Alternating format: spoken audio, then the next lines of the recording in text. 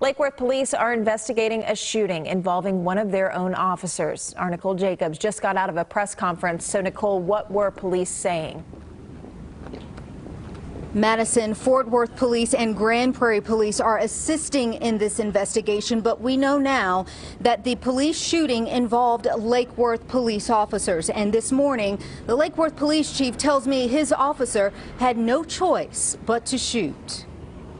A male exited the vehicle with a firearm in his hand and subsequently pointed it at one of the officers. The officer said out loud, "Gun, gun, gun, he's got a gun." And then shortly thereafter, our officer engaged the male and shot him.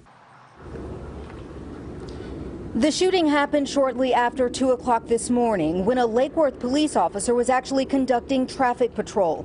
That officer noticed a vehicle traveling 88 miles per hour in a 65-mile-per-hour zone.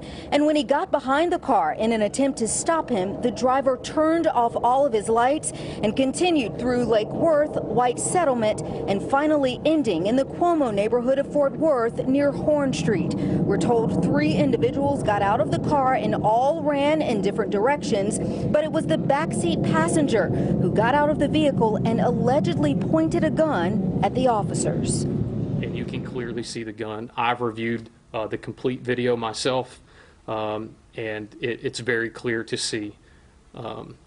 There's multiple videos of this incident from all different angles, so we're very confident that once it's all reviewed and presented in court, that it'll show a complete picture of what happened.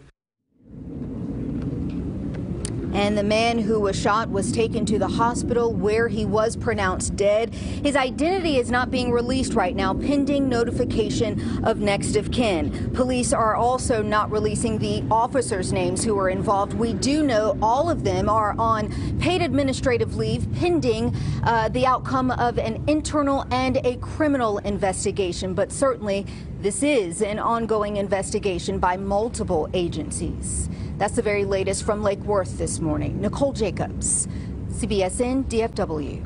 Nicole, thanks so much.